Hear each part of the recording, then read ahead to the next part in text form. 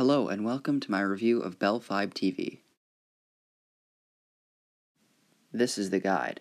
The program info and channel preview are at the top, and the schedule is below. You can see 6 channels and 2 hours of programming at once. Favorites lists are available here, and more programming info is available here. The PVR lets you record 320 hours in HD or 150 hours in 4K. You can record, watch, or pause and rewind on any of your TVs. On the recording screen, you can see 5 items at once with the information below it. The schedule is available here, and the series are available here. You can only watch or record 3 HD programs at once unless you have fiber to the home internet. On the guide, any show with the restart icon can be started from the beginning, even if it wasn't recording. A show can be restarted from the mini guide. Some channels allow you to restart shows that aired within the last 30 hours, too.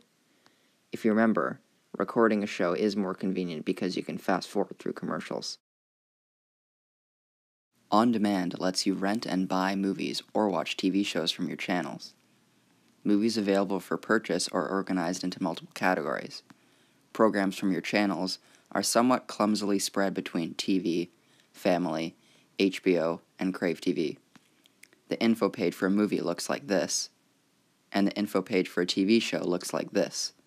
Some shows do not let you fast forward, unfortunately. The mobile app lets you access almost everything from your phone, tablet, or computer. You can see the guide and info for a program.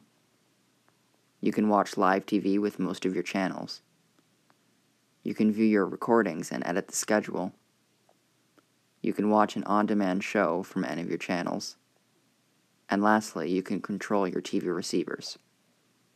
You cannot restart live TV or watch recordings from the app, however.